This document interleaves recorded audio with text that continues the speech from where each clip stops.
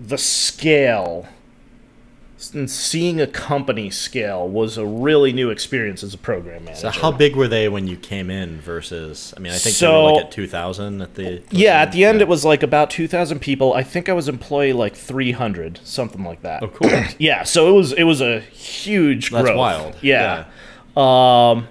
And so, one of the things as I kind of went through my career, I started when I went to grad school. Well, my military projects were very, very big, but like subcontractors, right? So I had 5 different subcontractors, each with their own team of like 70, 50 people, right? But I had no direct supervision or right? Like I was kind of there to make sure the budget was going and all that.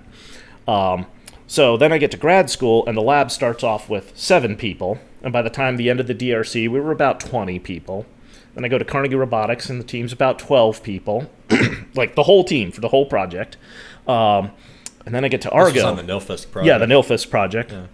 And then I get to Argo, and now, 300 people, like 150 engineers, right? That's got to be some insanity just to try to adapt to that scale. Yeah, and it's something. My buddy Joe from Virginia Tech, actually, his master's thesis was on this, where the requirements of information transfer as you scale a system require more and more resources, right?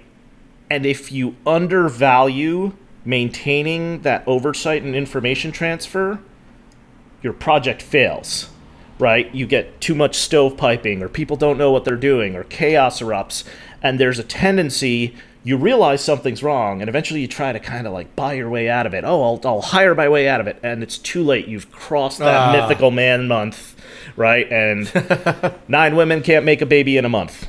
Yeah. Right. So seeing,